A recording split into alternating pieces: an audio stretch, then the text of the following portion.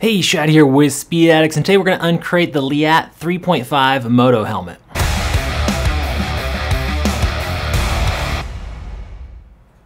The reason we like Leatt is because they are smart folks. It was actually founded by a doctor out of South Africa, and they started with just neck braces. Apparently he saw a friend of his son go down and get a severe spinal injury and decided he was going to make a neck brace to prevent that. From there, they now are offering a full suite of moto products and mountain bike products. Leatt does not get into a product category unless they think they can really innovate and bring something to the market. And furthermore, they actually show their work in an age where lawyers scare everyone off from actually publishing safety data or results on their products and helmets especially. You just don't see that. But Leatt will actually show their work. If you go to Leatt's website, you can see their testing. They'll provide all sorts of data on how their products protect you and how they perform over what's already in the marketplace. With that said, this is the 3.5 entry-level helmet from Leatt. This is their starter helmet, I guess you could say. So this is priced accordingly. It's sub $200, I think at the moment. It's going for around $160. The juniors are a few dollars less, the youth sizes that is. This is a polycarbonate shell like most helmets in this price range, as opposed to composite or fiberglass, carbon fiber. Polycarbonate means plastic, and it is very lightweight, strangely light. Actually, polycarbonate helmets are usually a little heavier. They cost less, but they're usually a little heavier when you move up to a composite helmet. You're spending more money, but you're getting less weight. This is kind of breaking that mold. This comes in, we weighed this medium. They publish a 2.8 pound weight on their website. This medium actually weighed in at 2 pounds, 15 ounces, so a little above that, but still sub 3 pounds is not something you see from polycarbonate helmets, especially in this price range.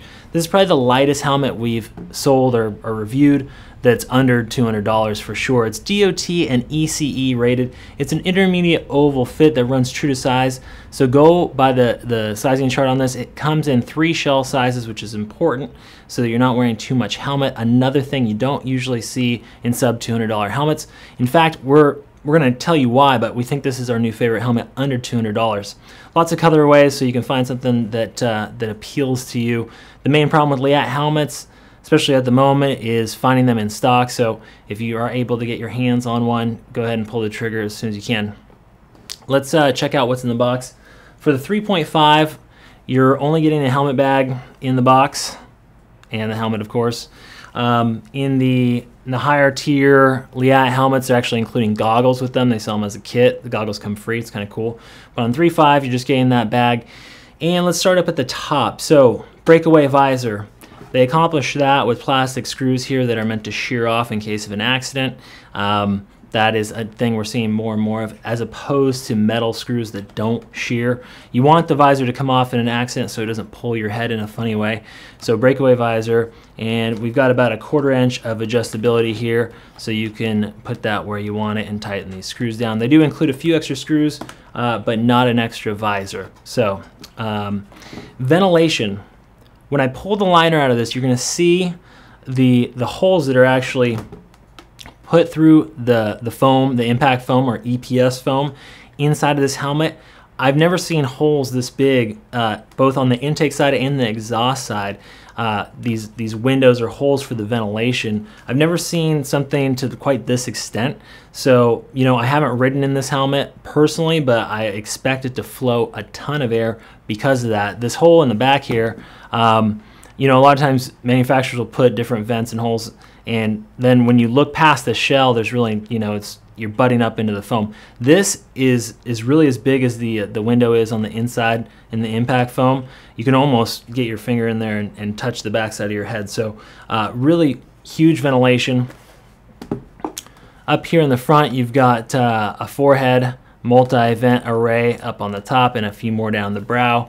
And then this mouth vent is just bonkers. That whole thing is a cutout.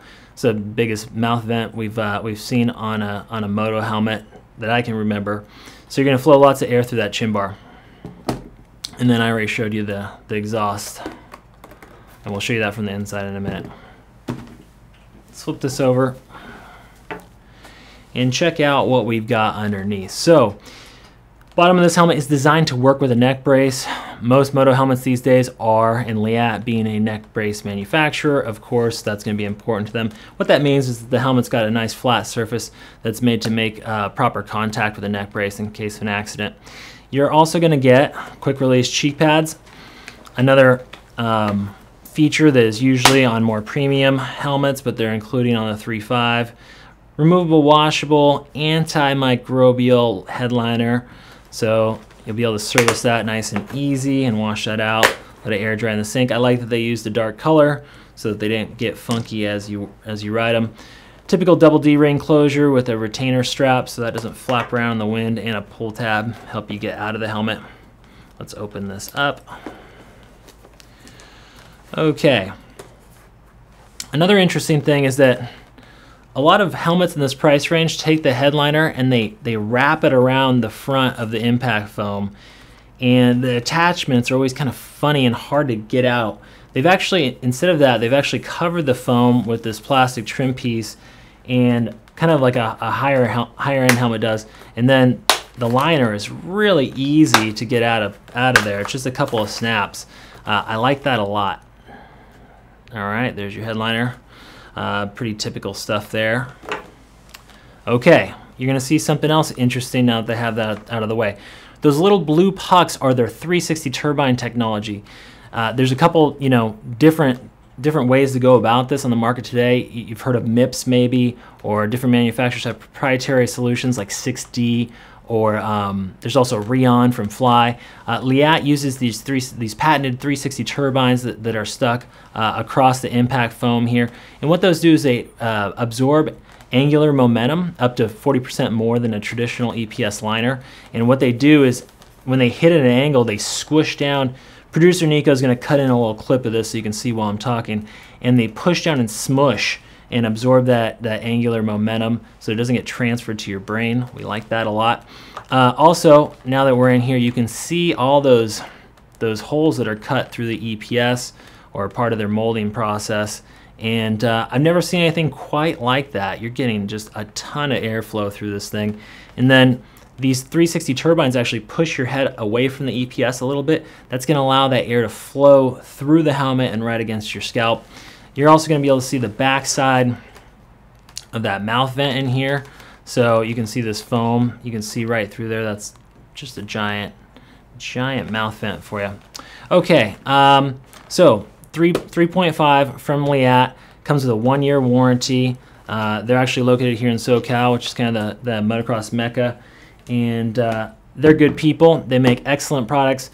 This might be our favorite helmet, moto helmet, under $200, just because of all the safety that's baked into this. If you've been looking at a 6D and you don't want to spend, $600-700, but you want the latest safety technology, the 3.5 is a good place to look. Head over to speedaddicts.com. Remember, always risk-free shopping with us, free exchanges and returns.